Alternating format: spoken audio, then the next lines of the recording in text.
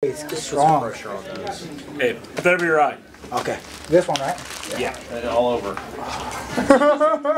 Diego, just rotate them, okay? Okay. Just rotate. You were talking about how you wanted to make a statement, how you wanted to show Joe and Dana that you're ready for the big time now. Do you feel like you were able to accomplish that goal?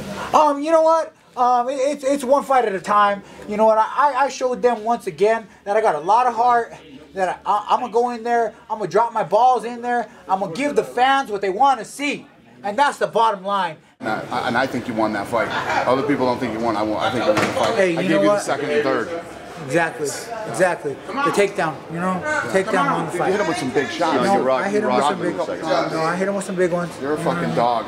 Hey, back home, back to work. You know what I mean? I'm gonna come in stronger and in better shape next time.